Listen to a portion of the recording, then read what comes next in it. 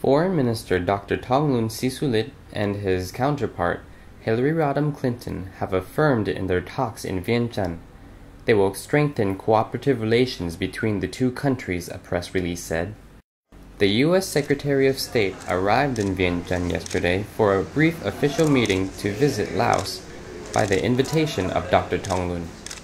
This landmark visit was the first ever by a high-ranking U.S. leader to the country since the establishment of Lao People's Democratic Republic in 1975. The two sides will cooperate to remove and destroy unexploded ordnance, or UXO, from Lao territory.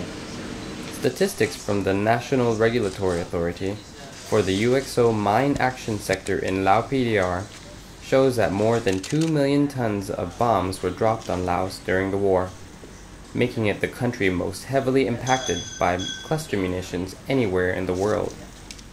This figure also accounts for 50% of the total use of the bombs.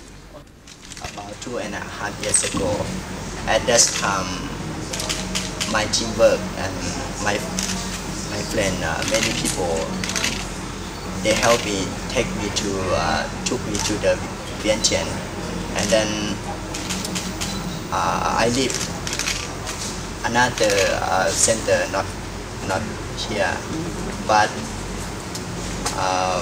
I have to pay for many things.